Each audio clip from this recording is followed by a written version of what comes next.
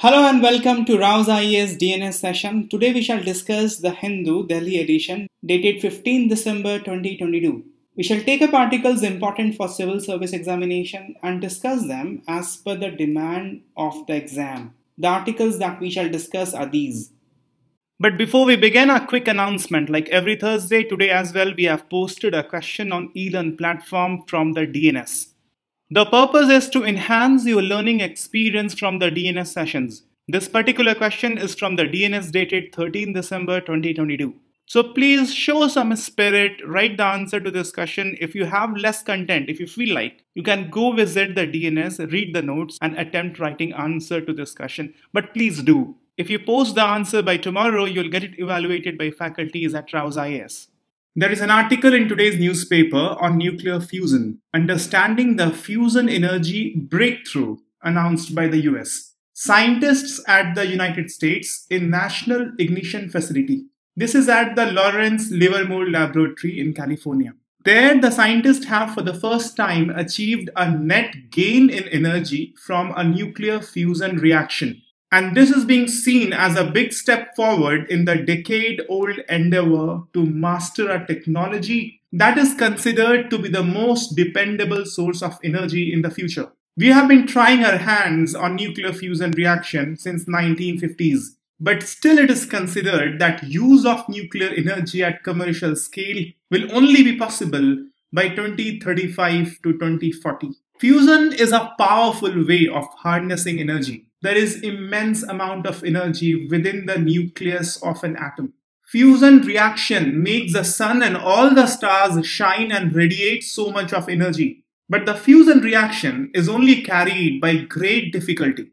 The fusion reaction happens at the core of the sun and the other stars. It's very, very difficult to carry out in the laboratory setup. The National Ignition Facility has been doing experiment for quite some time, and in 2021, they achieved a gain of 0.72.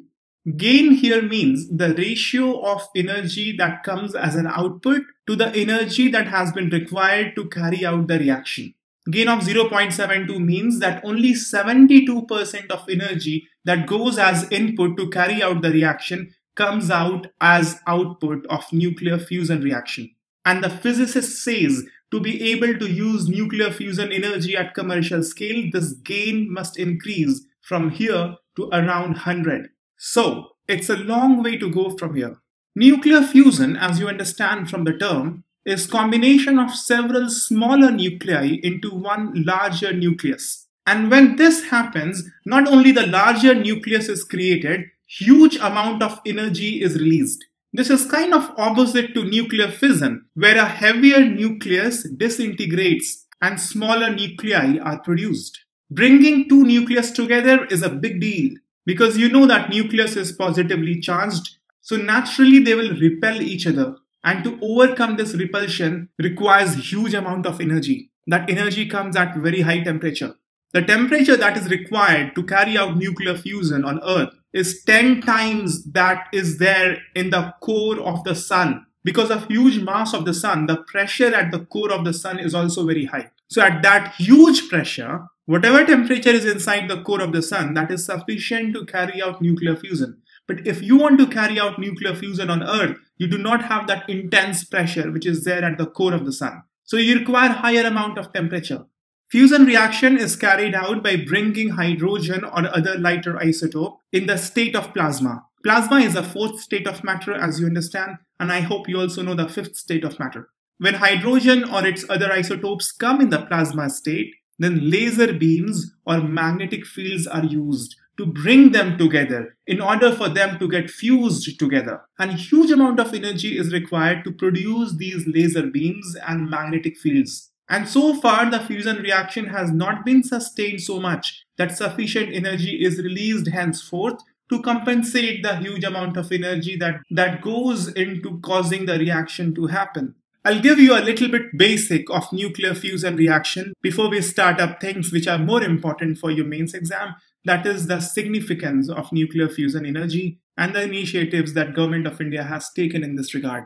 See, you will know that there are four fundamental interactions in this universe. They are gravity, electromagnetism, weak nuclear force, and strong nuclear force. In the Newtonian physics, gravity happens because of mass, and electromagnetism is interaction of charge. These nuclear interactions are neither because of mass nor because of charge. They are because of the nature of nucleons, the nuclear materials, the nuclear particles. Inside the nucleus, you know that there are two kinds of particles. One is called as proton, which are positively charged, and the other are neutrons, which are electromagnetically neutral. They also have very tiny amount of mass, but force because of mass is gravity, and because of charge is electromagnetic force. But apart from force, by the virtue of mass or charge, there are other kind of forces called as weak nuclear force and strong nuclear force. Weak nuclear force is used in nuclear decay, in radioactive reactions, where one particle decays into other particles. And when one particle starts decaying into other particle, that decay, that conversion of one particle to other particle, maybe alpha particle to beta particle, that is caused by weak nuclear force, because that change happens within the nucleus. And the fourth kind of force, strong nuclear force, is the strongest among all. And this force holds the nuclear particles together. You must know of the analogy that if the atom is the football field, then the nucleus is only of the size of a football. And all these nuclear particles are so densely, immensely densely packed. So you understand, thing which is holding it together must be a very, very powerful force. And that is called as a strong nuclear force. So you are dealing with strong nuclear force in nuclear fission as well as fusion reaction. And that's why the amount of energy that is released in these reactions are immensely high. When you burn coal, the reaction is this: carbon reacting with oxygen to form carbon dioxide or sometimes carbon monoxide. Here there is no change in the nucleus of carbon atom or oxygen atom. It's a simple chemical reaction, but still it releases heat. Burning of coal releases energy. But when it comes to nuclear reaction, the amount of energy which is released is immensely more, because in these reactions, you are dealing with electromagnetic force. Carbon getting attached with oxygen, that is kind of carbon atom holding together with oxygen atom because of charge. And electromagnetism compared to strong nuclear force stands nowhere in terms of intensity. So nuclear reactions are very powerful. They release huge amount of energy. See, this is a question that came in 2013. Gravity is the strongest of the four. This is the incorrect statement. Gravity is the weakest. The strongest is a strong nuclear force. See the other statements. Electromagnetism acts only on particles with an electric charge. Gravity is because of mass and electromagnetism is because of charge. So correct statement. Weak nuclear force causes radioactivity. I told you weak nuclear force causes the conversion of one particle into another. Hence radioactivity is possible only because of weak nuclear force. Strong nuclear force holds protons and neutrons inside the nucleus of an atom. And that's what it does. It's absolutely correct statement. Now let me show you a graph of binding energy. Although it may seem to be a little technical, but trust me, we'll spend only 2 minutes here, but it will give you good satisfaction in the overall understanding of the topic. Binding energy, as you can figure out from the term, is the energy that binds the nucleons together, the nuclear particle, protons and neutrons. In the isotope of hydrogen, deuterium, there are 2 protons. And in tritium, there are 3 protons. And you see, binding energy of deuterium is considerably less than that of tritium. And when 2 hydrogen atoms fuses together, it leads to formation of helium nuclei. And the binding energy of helium nuclei is substantially more than that of hydrogen's isotopes. That means if the hydrogen are fused together and helium atom is formed, then huge amount of energy is going to be released. If somehow you do the same with the helium atom, resulting in the formation of other heavier nuclei, you are not going to get so much of energy. So hydrogen atoms, they are best suited for nuclear fusion because it releases huge amount of energy, and there are other reasons as well, which I'm going to tell you shortly. But first, bring your attention here. This is uranium. Uranium is used in nuclear fission. In fission, the heavier nuclei is broken down into smaller ones. And when you break it down to smaller ones, the energy difference right up till here, iodine, is not so much. But still, the lighter ones, they are more stable because of higher binding energy. So still, it's a profitable deal. This amount of energy will be released. But this compared to this, if I ask you, more energy is released in nuclear fission or nuclear fusion. So you get the obvious answer. Nuclear fusion is going to release much more energy than nuclear fission, to the tune of 3, 4 to 5 times more. But it is not easy to carry out nuclear fusion Because when you try to bring the nuclei together, one nucleus is positively charged, the other one is also positively charged. So initially you have to cross the barrier. There will be electrostatic repulsion because of like charges. Like charges repel each other. Opposite charges attract each other. So there's going to be a huge amount of repulsion. And you have to overcome this repulsion first, meaning you have to do a kind of investment in terms of energy. If you heat it up more, then this barrier can overcome. The electrostatic repulsive force between two protons is around 400 kilo electron volt. We'll not get into it, but I must tell you that it's easy to do a little bit of theoretical calculation of thermodynamics to figure out at what temperature these two protons are going to come together, overcoming their electrostatic repulsive barrier. And that happens at 3 into 10 raised to the power 9 Kelvin. And the interior of the sun at the core, the temperature is 1.5 into 10 raised to the power 7. This is of the tune of 100 times less than the temperature required. But then the sun has huge amount of mass and excessive pressure inside the core. So the pressure compensates for lower temperature, but that pressure is not available on Earth. So you need to have higher temperature than that is available at the core of the sun. Now imagine the difficulty which is there in carrying out nuclear fusion reaction. But once you are able to carry it out, virtually most of the problem on Earth will be solved. You have huge amount of energy, then there is no dearth of electricity. There is no environmental pollution. Unlike nuclear fission, there is no radioactive waste. You have helium, which is inert gas. You can carry out water purification as much as you want with the filters. So there will be no dearth of drinking water. There is no dearth of energy crisis. The war, conflict, confrontation, competition because of energy resource, that won't be there. You can do rural electrification. You can carry out balanced regional growth. Agriculture can become more efficient. The possibility is huge. That is why we are looking forward so much towards making it possible. From the perspective of mains exam, two things becomes very important. Whether it's nanotechnology, biotechnology, IT, supercomputer, quantum mechanics, blockchain, anything. And the initiative that the government of India has taken to promote it, apart from the challenges. So let's quickly see what are the significance of the nuclear fusion energy. First of all, it will provide us abundant amount of energy to the scale that humanity has never seen before. It releases nearly 10 million times more energy than a chemical reaction that happens when we burn coal, oil or gas. A nuclear fusion reaction releases 4 to 5 times more energy than nuclear fission reaction. Nuclear fusion reactions are very sustainable. The fuel that you are going to use in nuclear fusion, they are inexhaustible.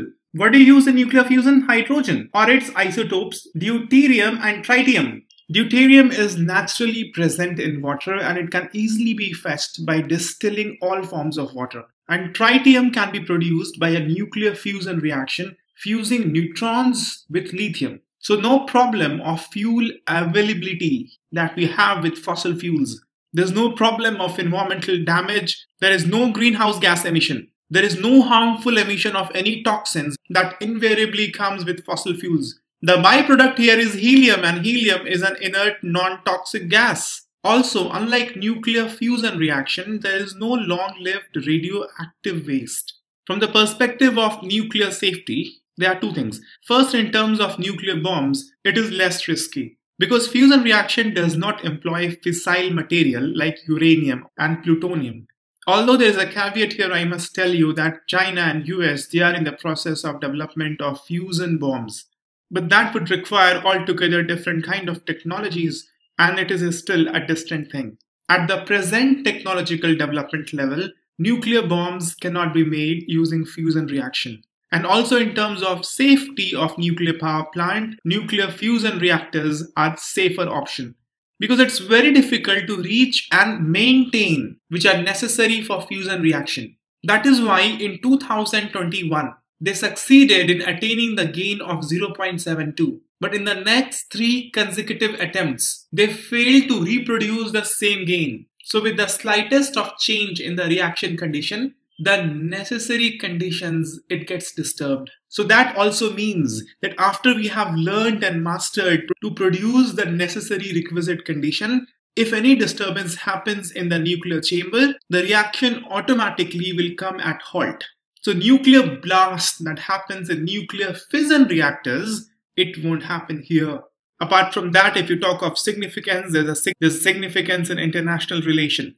Countries come together to cooperate for new upcoming technologies, which is also the case in space technology, robotics, nanotechnology, biotechnology, quantum computers, and any other new emerging technology. International Thermonuclear Experimental Reactor, ITER, is a cooperating platform of which India also is a part, and it is trying to develop world's largest tokamak. Tokamak is the reactor that will carry out the nuclear fusion reaction. China and US, they are also the member of ITER, but they're having their individual effort, which includes countries like UK as well. UK also is doing independent work in the area of nuclear fusion. China and United States, they see the future in nuclear fusion. Also from the strategic perspective, they're trying hard to develop nuclear bombs based on fusion reaction. But the international collaboration for nuclear fusion is ITER. Once you start working on new technologies, the ancillary benefit in terms of development of the innovative ecosystem. So whenever you're writing significance of any new technology, you must add up this point of diffusion of innovation or development of research ecosystem. You must already have studied this in the context of space exploration, that helium-3, it is found in abundance on the surface of Moon. And countries like China are very interested in sending robotic mission to Moon, basically for mineral exploration that includes helium-3. Once we learn to do nuclear fusion for hydrogen, which still seems to be a very hard job, we can also carry out nuclear fusion for helium. In the broader significance, you must also add the aspects of society, education, health, social justice. Because with electricity, you can really do a lot. Agriculture can be made more efficient. The benefit of IT that can be brought to rural region. We can have rural development, we can have balanced regional growth. You can keep on extending the significance, try to make it as broad as you can. UPSC in 2016 has asked this question. India is an important member of International Thermonuclear Experimental Reactor. If this experiment succeeds, what is the immediate advantage for India? The answer here is option D. It can build fusion reactors for power generation. And with this power generation, you can actually do a lot. The scientists in India, they have identified nuclear fusion as the sustainable source of energy for future way back in 1950s. There was Atoms for Peace meeting in Geneva, and Dr. Homi J. Bhabha saw the future in energy coming from thermonuclear fusion. And that set the stage for India to participate in the researches based on nuclear fusion. India has two important institutions in this regard. The most important one is Institute for Plasma Research. This is in Gandhinagar. And Hot Plasma Project at the Saha Institute of Nuclear Physics in Kolkata. The Institute for Plasma Research, it operates two tokamaks, the nuclear reactors, the chamber for nuclear fusion. One is called as Aditya, the other one is a steady state tokamak 1. Steady state in terms of any reaction, chemical or nuclear reaction, is a state after the reaction has stabilized. That is called as a steady state. So in India, we have two reactors, Aditya, steady state tokamak 1. Aditya is already operational since 1989, and it was obviously the first indigenously designed and built tokamak of the country. We have been able to make it operate for 0.4 seconds. Certain nuclear facilities in some European countries, they also have achieved for few minutes. You see, but the thing is that the gain, meaning you have to produce more energy compared to the energy that you're consuming, that has not been achieved till now. Steady state tokamak 1 is still at the stage of development. So it's not that we have done too much in this area, but apart from domestic research initiatives, we also are an important member of ITER project. Institute of Plasma Research, IPR, this body represents India at ITER project. Institute of Plasma Research is part of Department of Atomic Energy. India has been very active participant in ITER project. We have delivered cryosats. Cryosats are essential for cooling mechanism in the nuclear reactor. We have provided the shielding materials. You see, these things we are already doing for Gaganyaan project. We also have our own mission for nuclear fission reaction. So that's what happens. One area of research create benefits in other areas as well. India has advanced in cryoengineering for the development of GSLV Mark III. So for cooling water systems, cryogenic systems, and also for heating systems, ion cyclotron radio frequency heating systems, these are the areas in which India has been participating, and we are supplying equipments to ITER. This is the article from page number 1 of today's newspaper, The Hindu. Hooch tragedy claims several lives in dry Bihar. Bihar is a state with prohibition. Hooch in colloquial terms means spurious alcohol. And there have been many cases from various parts of India. From the desi alcohol, there has been loss of many lives. In some cases, there is severe eyesight damage. In this context, we are going to do a case study from the perspective of GS paper 4. I'll take up this case that UPSC has asked in the year 2018. In a state where prohibition is enforced, you are recently appointed as the superintendent of police of a district notorious for illicit distillation of liquor. The illicit liquor leads to many deaths, reported and unreported, and causes a major problem for the district authorities. The approach till now has been to view it as a law and order problem and tackle it accordingly. Raids, arrests, police cases, and criminal trials, all these had only limited impact. The problem remains as serious as ever. Your inspections show that parts of the district where the distillation flourishes are economically, industrially, and educationally backward. Agriculture is badly affected by poor irrigation facilities. Frequent clashes among communities gave boost to illicit distillation. No major initiatives had taken place in the past, either from the government side or from social organizations, to improve the lot of the people. Now the question is, which new approach would you adopt to bring the problem under control? See, the case highlights the importance of persuasion for attitudinal and behavioral change among people. It shows that just administrative machinery working for maintaining law and order is not sufficient to develop value-laden society. The details mentioned in the case calls for change in strategy in the governance of illicit liquor distillation. Rather than punishing the unacceptable behavior, state must target determinants of behavior. What are the determinants of behavior? The circular flow diagram tells you where does the behavior come from. Behavior comes from attitude. Attitude is the tendency to behave in a particular manner in a given situation. So if you are not controlled by external situation, you will be controlled internally. And the tendency to behave in a particular manner is attitude. So if you're offered butterscotch ice cream and you always take it, so you have strongly positive attitude towards butterscotch ice cream. But if it is chilling cold outside, then the situation may change your behavior. Attitude is developed by values. Value is anything that you value. In this paper, values are implicitly ethical values. Profitability is also an important value in the realms of economics. But here, when we say value, those are ethical values. Values are developed when our core belief gets combined by emotion. So if you know something, meaning if you have a knowledge of something which is part of your cognition, and if you are emotionally attached with that thing, only then it becomes your value. So the case asks you, what new approach will you adopt? Law and order is the external situation. And maintaining law and order meaning you are controlling the external situation. But internal to citizens are attitude, values, emotions, cognitions. So the new approach would be to control these things, to hit here to change the behavior. And apart from this, the external situation can also be changed, for instance, to increase the economic growth, improve the agriculture, bring in the industries, improve the ease of doing business, so that more economic opportunities creates more harmony in society. And the youth get busy. They indulge into more productive activities rather than nuisance like this. So basically, you will have to touch upon these internal things which largely remain untouched in traditional method of governance. And also externally, you have to improve the situation, meaning the economic and political scenarios must also be improved.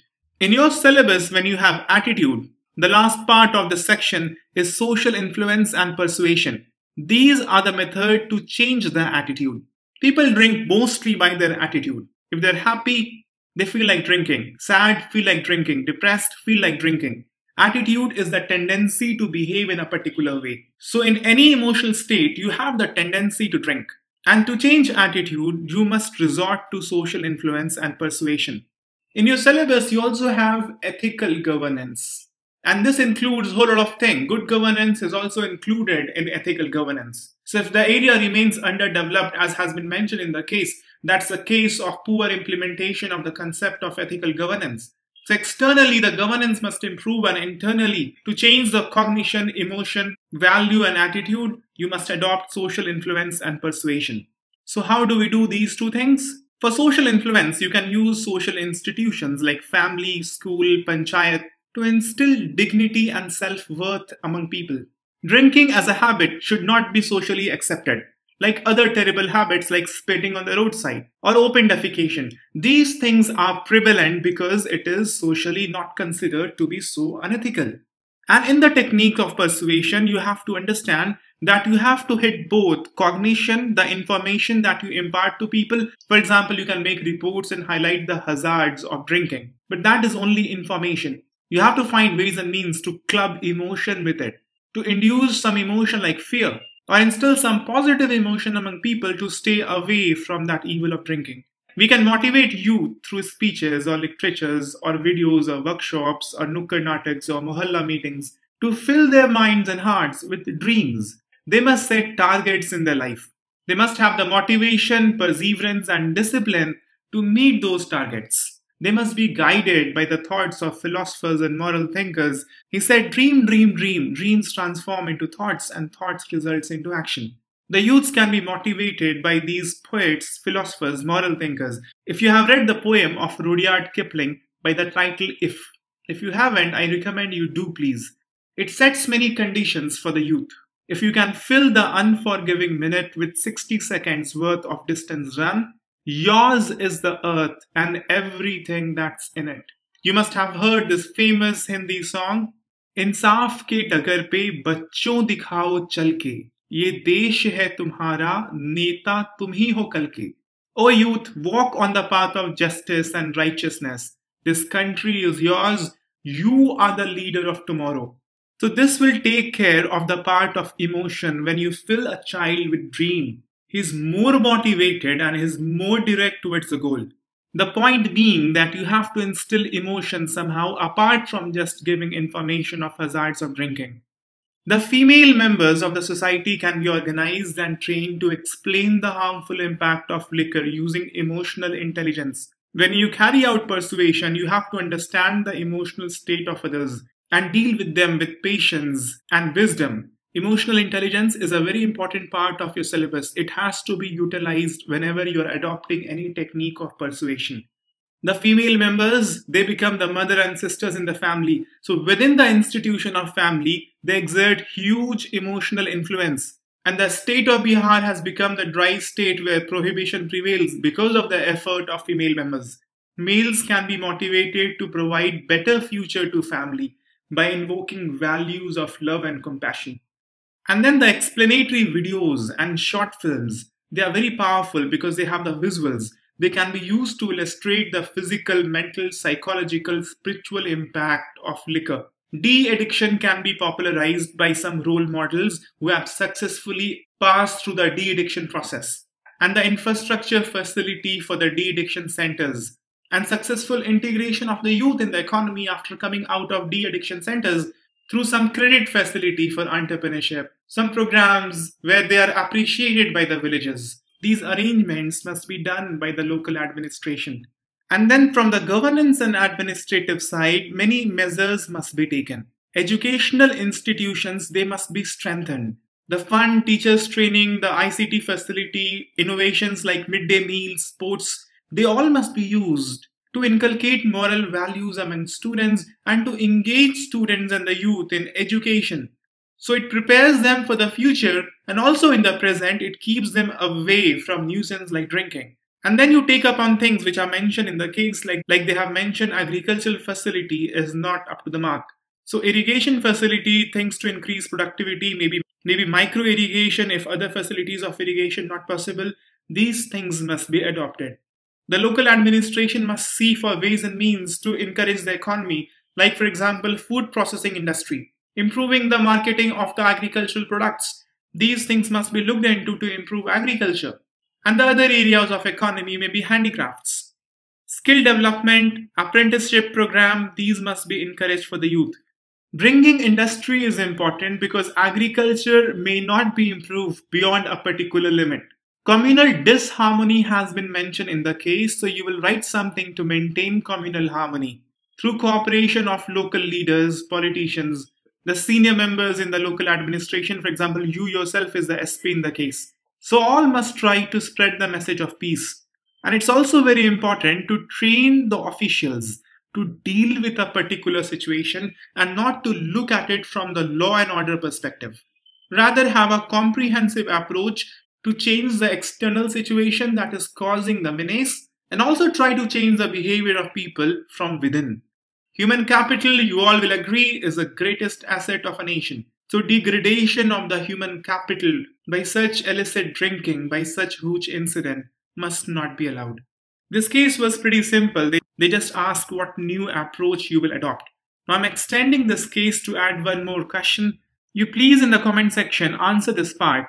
Why the state must be proactive to solve the problem by new approach? Why is it an imperative for the state, an absolute obligation in the state? State must take special interest to solve the problem effectively. Why? This is the editorial article from page number 6, Energy Conundrum. The article highlights that India in the COP26 meeting has set the target to increase the non-fossil fuel capacity to 500 gigawatts. And by 2030, 50% of energy requirement of India will come from renewable energy. And out of it, 60% will come from solar energy. Apart from these targets, you would also like to keep in mind that India will reduce 1 billion ton of total projected carbon emission between 2021 and 2030. And the carbon intensity of Indian economy will be reduced by 45%. And the net zero emission target India has set to be achieved in the year 2070. Now coming to the solar energy part, the article highlights that we are missing our targets. In 2014, solar parks and ultra mega solar power project policy was launched. Initially, we had the target of 20 solar parks. Later, it was upgraded to 61 parks and total of 40,000 megawatt capacity. But by 2020, only about 1/4, 10,000 megawatt was commissioned. Similarly, by the end of 2020, we had the target of having 1,75,000 megawatt of renewable energy, of which 1 lakh megawatt was to come from solar power. But we had only about 61,000 megawatt of solar energy installed. So the article raises concerns. Concern for development of solar energy in India. There are many challenges to the development of solar energy sector. First of all, it is expensive. The cost of installation and long-term maintenance, it is expensive. The projects gets delayed. And that is why many of the solar power projects have been cancelled by the government. The delay comes mostly from the land issue because of multiple land title claims. The supporting infrastructure for solar power or in general for renewable energy is also expensive and difficult to maintain. For example, the cable, the huge batteries where the energy first gets stored. Installation of solar panels, especially the solar parks, they have many environmental issues. For example, in Rajasthan, there's a concern for Great Indian Bustard. You would know that there is absolute absence of domestic manufacturing of solar panels. That makes the whole business of solar energy generation more expensive. There is also a scarcity of land, and that is why many of the solar projects now are offshore. The financing mechanism for solar energy projects is also weak. The specialized funds like National Clean Energy and Environment Fund exist, but the seed funding mechanism for solar project is not very robust. Some of the projects have tried for green masala bonds, but that is very, very limited. Government has set the tariff for solar energy, and that is low. And that makes it really difficult to compete with the fossil fuel-based energy generation. There's also a question of waste management in the solar industry. It is suggested that rather than purely solar energy, hybrid parks with a mix of solar and wind, it must be promoted. The transmission of solar energy which is being generated at solar park to other parts of the country becomes expensive. To make the energy transmission efficient and hence less expensive, it is suggested that high voltage transmission line must be developed. The automation of the solar park, so the solar panel moves with the changing angle of inclination of the sunlight. For that, the digitization process must be done. We must come up with efficient battery storage solutions involving lithium batteries. The infrastructure and the maintenance of discoms must be improved so that the leakage and overemphasis on the solar sector must not be done. There will be undue pressure on the sector to perform. We have set the target of 60% of renewable energy target to be met by solar industry. Rather, we must look for other non-conventional sources like gas power, hydrogen, or HCNG. This is another important article from today's newspaper. India has spelled out a strategy to fight climate change at COP26. You see, India has batted for adaptation as a means for climate change action. Adaptation looks how to reduce negative effects and how to take any advantage of opportunities arising because of climate change. If mitigation strategies fail to reach its target, climate resilience will be key to lessen the impact of climate change. So, anyhow, adaptation has to be there, and India, with other developing countries, focuses on adaptation more than mitigation. Because in India, there is need of development. The 12th five-year plan of India called for faster, sustainable, and more inclusive growth. Growth is important for a developing country like India. India's per capita GDP is around $1965. The global average is 10,000. Per capita energy consumption of India is 1/5 of global average, and per capita energy consumption is an indicator of level of development and standard of living. Around 300 million people in India do not have access to electricity. 55% of households are living in mud or semi-concrete households as per the 2011 census. The need for employment is increasing and hence the need of industrialization. There's a target for doubling the farmer's income. And all these things cannot happen without pushing up the engine of growth. So growth is required and hence we look for adaptation techniques. So it has been spelled out by India that we must make adaptation a core part of our development policies and projects. Prime Minister has mentioned about various schemes like Nal Se Jal. There has been mention of Clean Ujjwala Yojana. There also has been mention of Clean India Mission. These are developmental projects, but not just developmental because they are adaptive in nature.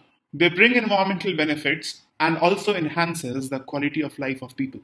Just as the extension of adaptive measures, there is climate resilient infrastructure development building. India also has called for climate resilient infrastructure at COP26. From sources of drinking water to affordable housing, they all need to be made resilient against climate change. See, infrastructure is developed for long term. If we make it resilient, it will prevent disasters not only for ourselves, but also for future generation.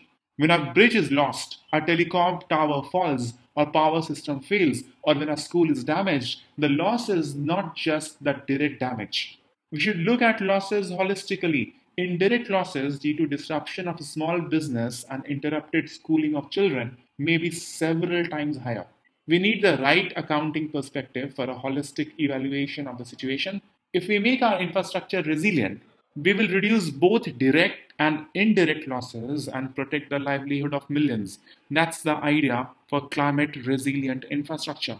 And to implement the idea, India also has pushed for a global coalition and greater participation in this global coalition that India has been leading with the help of UK. That is Coalition for Disaster Resilient Infrastructure. An important determinant of effectiveness of climate change action ideas is global financing.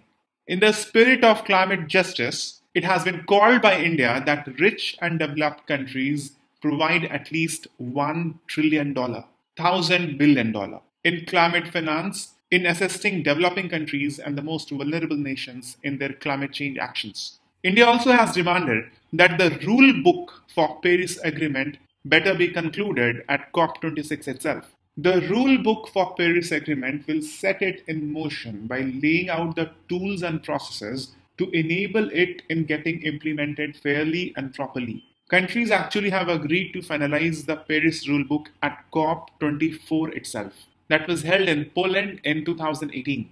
But the rulebook has not been finalized yet, and India wants the rulebook to be prepared by giving effect to the principle of equity and common but differentiated responsibilities and respective capabilities, recognizing the very different national circumstances of parties. Parties in UNFCCC vocabulary is used for member nations, and hence the meeting is called as Conference of Parties. Prime Minister Modi also has talked about cognitive change with regard to climate change action. And topics of climate change should be taught in schools. There's a need to include climate change adaptation policies in school syllabus to make the next generation well aware of the issues cognitively. This, in short, is the strategy of India for climate change action.